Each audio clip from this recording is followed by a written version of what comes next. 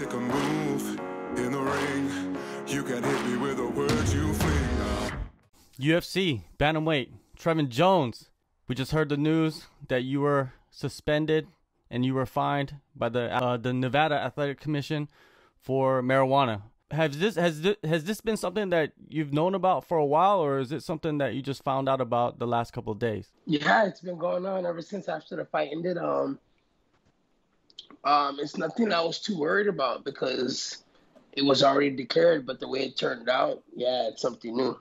In the video that you posted on Instagram, you explained, you know, in bits of how you really felt about the situation. And let's get into that. The first thing was, you know, Nevada, they knew heading into the fight that you did smoke marijuana a couple days before, because if you took this fight on a couple days notice, so there's not much you can do. You could just be truthful about everything. I couldn't get it out of my system. The declared list, the first papers we filled out was the USADA papers, and it was to enter the RTP drug testing pool. That's the first papers I filled out when I was actually as conscious as I was, you know. And yeah, I declared I smoked marijuana one day, the morning that you guys called me on the 19th.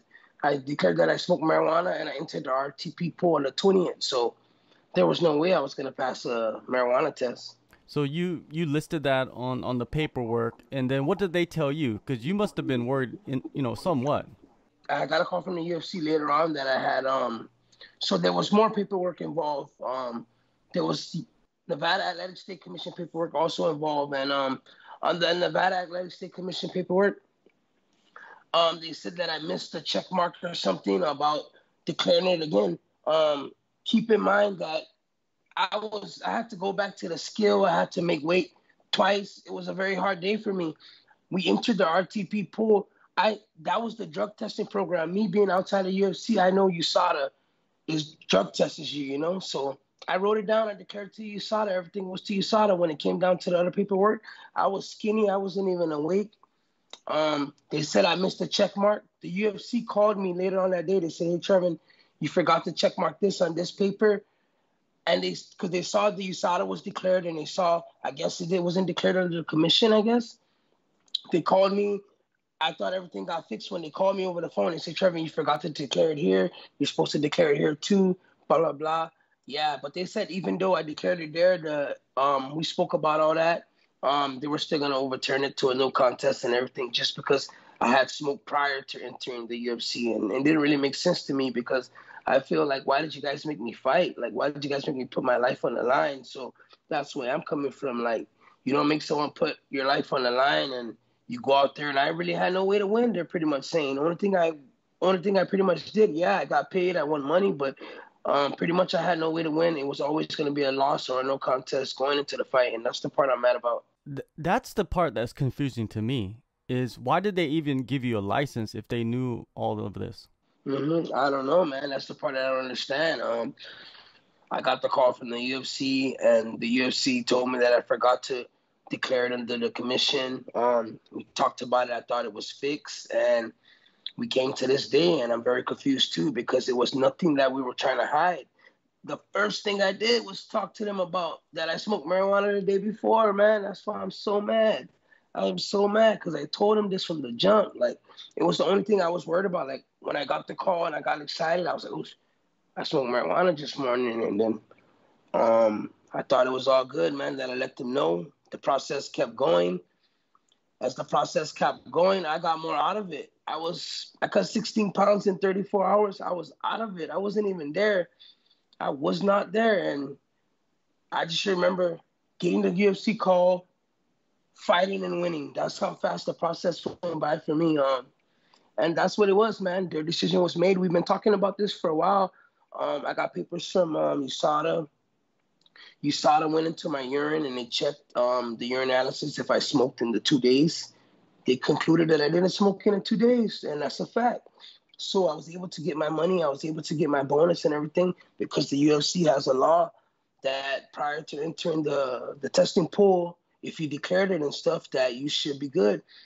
And keep in mind, man, say if they say I missed it under the commission, I was so out of it, at least take it to note and look at the the USADA paper that actually tested me, they were the ones testing when it came to anything that dealt with drugs and cheating. I thought it was reported to them for sure, and everything on that paperwork was all facts. They sent it over to the UFC. They sent it over to the athletic commission. They wrote letters. I spoke to them on it, and the commission just makes their own decisions on things like this. I don't want to fight it too much because, of course, it gets worse if you fight it, man. The suspension gets longer. No one wants an 18-month suspension. I just got into the UFC, so I'm not going to go into it with all that. At the end of the day, I feel every time I go into the UFC cage, it's 0-0 versus anybody. Everyone there is talented. Everyone there has titles from all around the world. So every time I get in there, you could be 20-0. You lose 3 fights in a row, you might get cut because you weren't good enough to compete with those guys. You could be 7-0, only getting into the UFC, and you can win 5 fights in a row, and you could be on your way to the title shot or a top 10. So that's how it works inside there. I'm just looking at it in that way, and I know I could beat guys. I know I could beat more guys. I know I fought Tamir on 2 days' notice. My leg wasn't under me.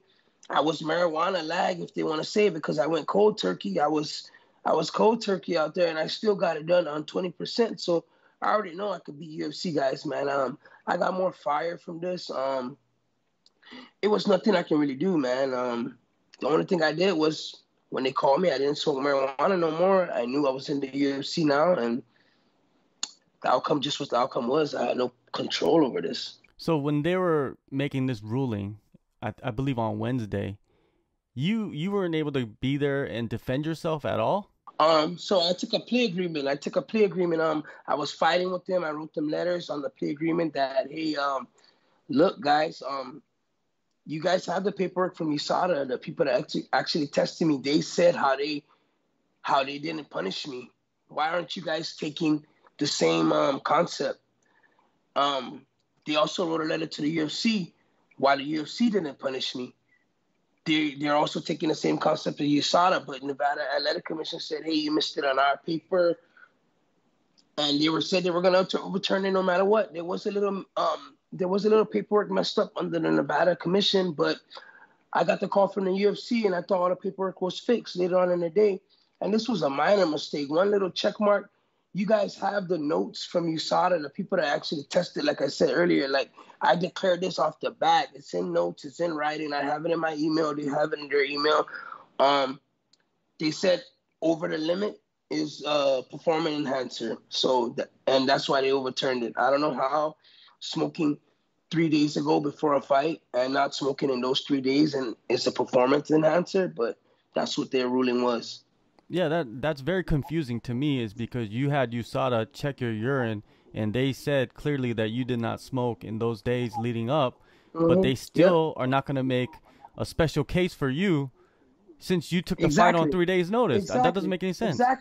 Exactly. That's what they don't want to do. They're just playing hardball, and that's what they want to do. You just said it exactly how it is. They don't want to make a special case to look into my case or anything like that. I argued, bro. I argued since the fight ended. We wrote 2-3 letters, and it's really just something that was not in my hands. I felt I did nothing wrong. Was I gonna say no to my UFC debut? Hell no. I did nothing wrong.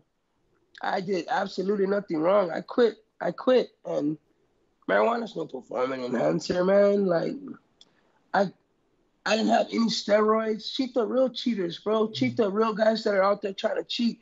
I can see, but you guys have paperwork and evidence of a guy that wasn't clearly cheating or nothing. So that's, like I said, that's their call, man. They made that call.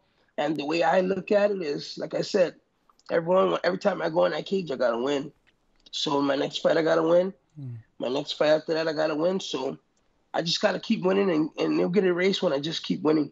You went back and looked at Jamal Hill, Tim Elliott, Luis Pena, those cases, and kind of compared it to your case. What was the biggest difference you saw? The biggest difference is they were all in the UFC already. So, yes, they took late notice fights already, but they were already in. That's their fault for taking a late notice fight when they were already in the UFC. They had no business taking late notice fights. Whichever one of them took late notice fights. They had no business taking a late notice fight. Maybe they needed money. Some situation was different. But they had no business because they were already in a drug testing program by USADA, and they understood the rules already, you know? They understood that they're going to have to pee in 2 days. They understood that if they sign the paper, they're going to enter competition, and then therefore they might fail their drug test. That was the difference in their case versus mine. My case, I was not into the UFC, and UFC also has a law 2.7.1 or 2.1.7 that says prior to entering, if you declare it, you did not commit an anti-doping violation, and that's why I was able to get my money, and that's why I was able, because I declared it, and it was an anti-doping violation. On the fact that USADA determined that I didn't use since I entered the RTP pool, and that's where I thought I was winning. So at the end of the day, yes, I knew I smoked, yes, I fought, and yes, this was going on, but the whole time I thought I was cool because everything was legit. It says that you're suspended for 4.5 months, or 4.5 months, or whatever. So when exactly are you free to fight? January 5th. Man, did it sting, man? 4.5 months? That's pretty heavy, don't you believe? I wanted to fight in December, so it's a month after I wanted to fight, so I'm not complaining. They called me to fight on Fight Island about 2 to 3 weeks after my fight. 2 weeks after my fight, I turned it down because I wanted a full camp. I wanted to look really, really sharp.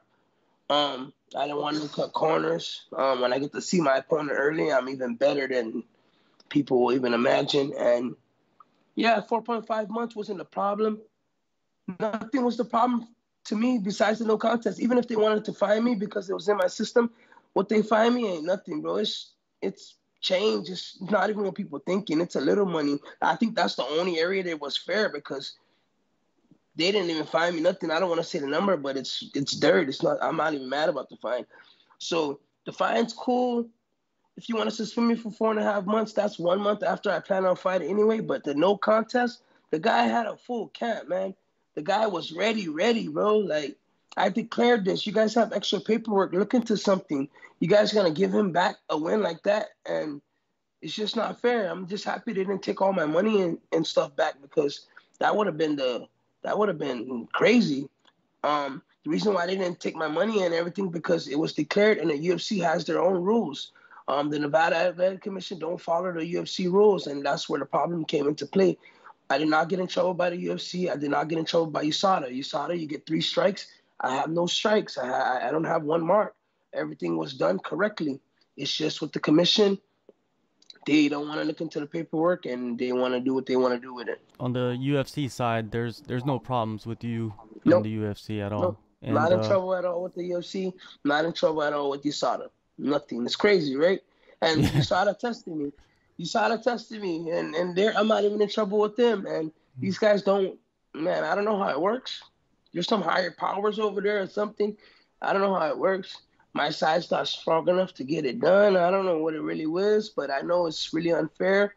And there is paperwork that's shown that I didn't cheat, that marijuana's not even cheating, that I didn't use since I got the call. That's the true thing. And the paperwork's there. I have the paperwork. They have the paperwork. The UFC have the paperwork. To get your license back, it says that you have to submit 3 drug tests to get your Las Vegas license back. But that doesn't have to do nothing with Fight Island, does it? No, it doesn't. It's only for Nevada. That's only depending if I fight in Nevada. I still want to fight in Nevada. I'm gonna beat someone up and I'm gonna be like, take this one away, take this one away. So there's the first people I want to get in front of when I whip my next guy. That's the first people I want to get in front of. You know, I just say God's looking out for me. I've been on 3 wins, 4 wins in a row, and then you get comfortable and you let that one slip. You know, those close split decisions. You know, like I have. So this keeps me on my toes. It lets me know, okay, now you can go out and win 2, 3 more because you're mad, you're fired up. So I'm just taking all the positive angles with it. And like I said, it was really out of my hand. I didn't want to fight too hard with it because I'm new to the UFC, bro. I don't want to be suspended for 18 months. Now I can't fight. I can't fulfill my contract. Now I'm in and out. So that's the only reason why, we wrote a couple letters and we didn't want to push too much. We didn't want to, they laid down their rules. They said what they had to say, and we're here today. I knew about it already. I had posted about it a couple of days ago. I was so mad because they were like, we wrote the last letter, and every letter we hit them with was so good, bro. It was so correct. It was so professional. If any other person hears these letters or any other human to human goes over these letters, it's perfectly correct. It's exactly what happened. It's exactly how it went down. They follow their own rules. That's what happens. That's the only thing that happened here. if people want to say, I cheated, which they won't be saying that. It's only marijuana. But if Tamir and his team them want to be complaining or whatever, bro, they got blessed. They got blessed on this, getting his win streak back. I was on 2 days' notice, bro. There was no way I was gonna get THC out of my system in 2 days. So it was what it was, and there was no way I was gonna say no to my UFC debut. So I'm frustrated. I've been frustrated, man. Hard to talk, but there's nothing I can do besides whoop on the next guy. You know me, you know my career. I had weird things all the time, man. So, man, I get stronger from things like this. I always do, man. I always do. You know, I'll go on a streak still, and when I go on a streak still, they'll see like, yeah, he did beat that guy. He was that good. So that's what I got to prove now. I'm just gonna prove that I'm a savage out there, you know. Now with yourself, you're back in Guam, right? Mm-hmm. So now what's Back the in plan? Guam. Are you gonna train there for your next camp, or are you gonna go back to Vegas? What are you gonna do? Well, I'll be here now. I'm suspended. I'm suspended, but I'll be here for like the next month. Probably November 5th. I'll be leaving back to the States, Nevada first. I'll probably be going to California. Train with Archuleta, TJ, and them. My manager wants to put me with them. That's my plan. But we also reached out to Henry Hoof. So I'm you know, I like Henry Hoof. I watch him a lot online. I like how the boys work over there. And he said, I'm welcome. He welcomed me. He said he saw my last fight. Because we emailed, we talked. My manager and them, they emailed him and they talked to him. And he said he watched my last fight, everything. He would love to have me over there. So, yeah, I'll be in one of those two places within the next month.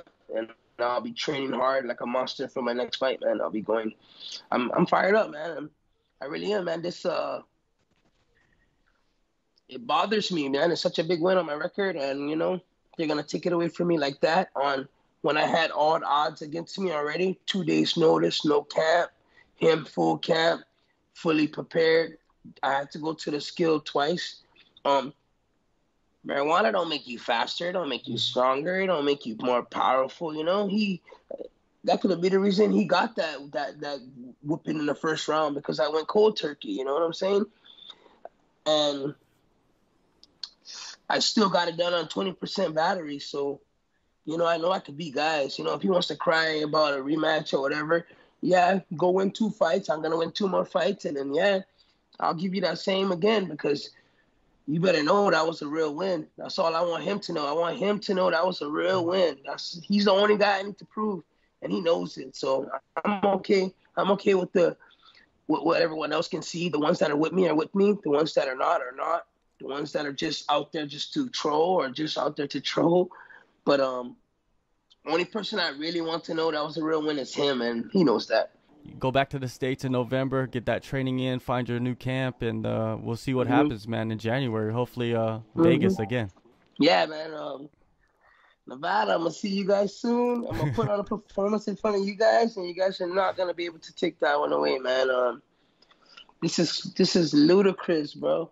It really is. I showed up, man. I put everything on the line. The weight cut alone was hard. The first round alone was, you know, people on the outside say it was hard, but I'm tough. I know I could take damage like that, you know. It was only the kick that got me, and, you know, I protected myself the best way I can. I went into the corner. I recovered like a pro, and I came back with no fear of the damage, with no sign of showing that I took a first round like that. Did I come back and do what I did and have them take it away from me? It doesn't make sense. And they have paperwork on it, so it really sucks on my book. But as long as everyone knows what really happened out there, I got videos in my phone. I can go back and watch it. I know what happened out there. Hey guys, Sasha Platnikoff here, letting you know to tune in to SCMP Post-Fight for all your weekly martial arts news.